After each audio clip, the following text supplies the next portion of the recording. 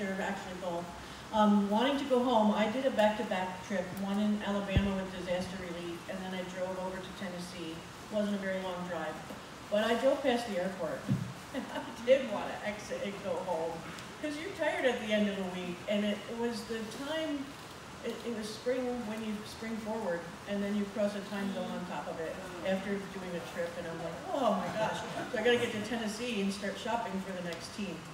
But the really cool thing is that God gives you everything you need, and that was, you know, it was a great week, and I went home after that.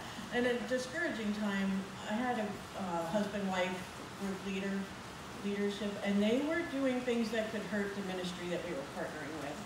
So you have to call them out. And I waited until I had peace and calm. You don't want to do it when you're mad or anything. And I asked them to step aside, and I talked with them, and I said, here's what I'm seeing, and this can be damaging, and it's not the Christian thing to do, and we don't want to hurt the ministry that we are partnering